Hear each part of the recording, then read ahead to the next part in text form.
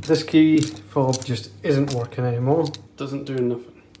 Take any key rings off, and then small screwdriver. Gonna take him out as well. Nice little tripod here. Right, next step is to get the casing off.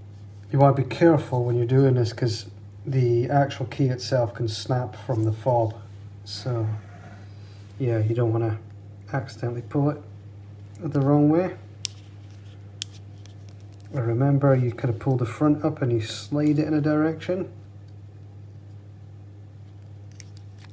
There you go. So you can see the side that doesn't have the key on it has that little lip, and you've got to kind of pull it out from there. I was lifting it out. Then you should be given this. So in these bits here, you have to kind of jam a screwdriver. There is a slot there, which it's not very picking up very well. You can kind of see the kind of square bit and the clear bit. So you want to get flathead in there, and it's quite a tricky one to do. But the back cover of the black bit does come out first. You want to be careful.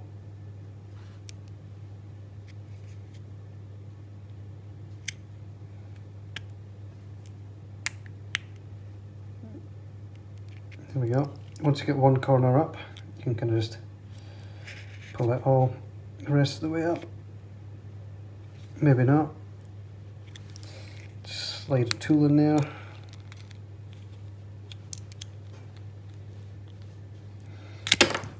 Oh, launch it across the kitchen.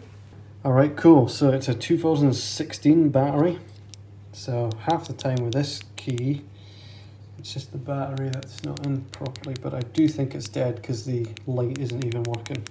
So to get the battery out, you just literally flick it out. It's a very thin, small watch battery.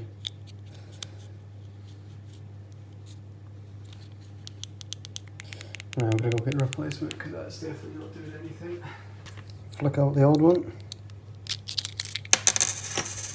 Stick in the new one. Have a wee test at the window. Still isn't working. Right, so mine wasn't working after I even changed the battery. So what I did is I took it out of its little case. So the buttons are usually kind of bad for going. You can get replacement buttons for them, but my issue was that the back of this wasn't making as good of a connection as it should have been to the battery. So I took it all off. I've pried up everything so that it's definitely touching. Same with the other contacts on the bottom of the battery, they've all been pried up as well. And yeah, it now it's very difficult to put back together, but the little red LED should light up. So yeah, I'm going to put this all back together, but just an extra step that you might need to take is just bend them up so that they make better contact with the actual board. To take this apart, it's kind of finicky, but yeah, obviously I'll put it back together. You can watch us put it back together, it's basically the same. So board goes in, feels seated, and then obviously so there's two tabs on the bigger side, and then there's like the one tab with the bit that you can press in to lock it in. So put it into its tab. It's kind of hard one-handed. Then make sure it's in, then push it in, and it'll click. So if you're doing this the opposite way, you'd be looking at the longest edges. It's the top bit here. Get a screwdriver in there and just twist that bar down, slowly pull it up. But fingers crossed, I'll put this all back together again.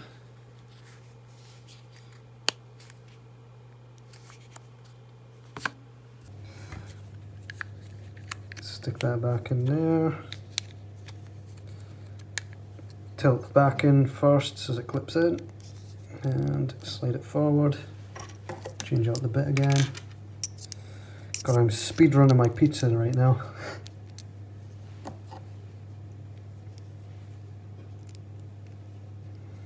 And put your screw back in, make sure it's fully going to seat down.